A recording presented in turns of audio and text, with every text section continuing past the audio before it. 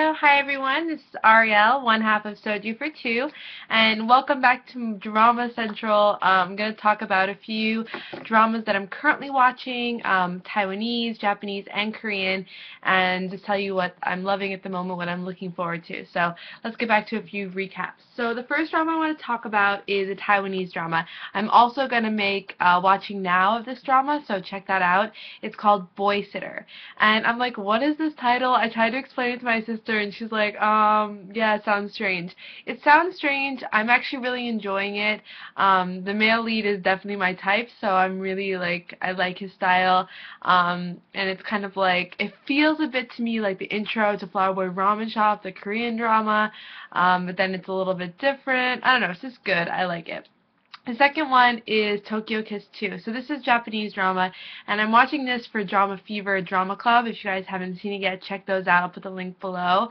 And I hate this drama, but I'm still watching it because there's like this cute side character that I'm kind of enjoying. For me, started with the Kiss dramas, you know, the Taiwanese, the Japanese, the original Japanese, and the Korean. I just cannot get behind any of them, so not my favorite.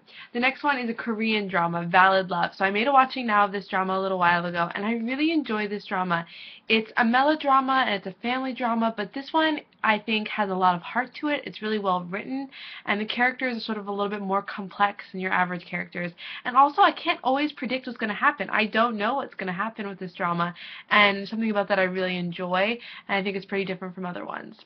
The next one is Healer, which is Korean, and I love Healer. It's one of those like really feel-good dramas.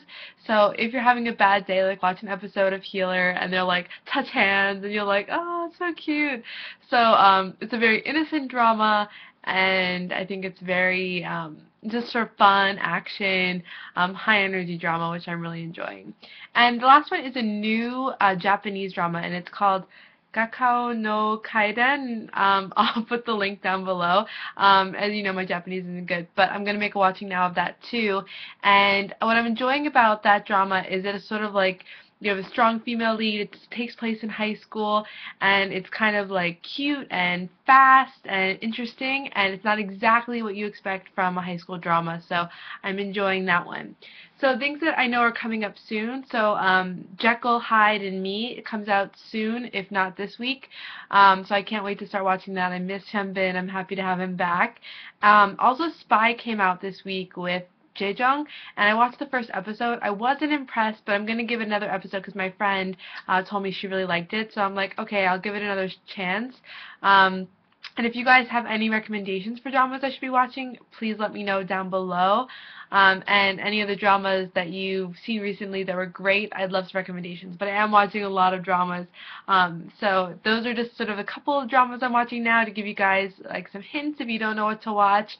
But I think out of all of those dramas right now, my favorite is definitely Healer, the Korean drama. And I'm enjoying Boy Sitter. I think that's a really cute Taiwanese drama. So if you need some recommendations, I hope those help. And as always, please subscribe and like and tell me about what dramas you're watching. Bye everyone!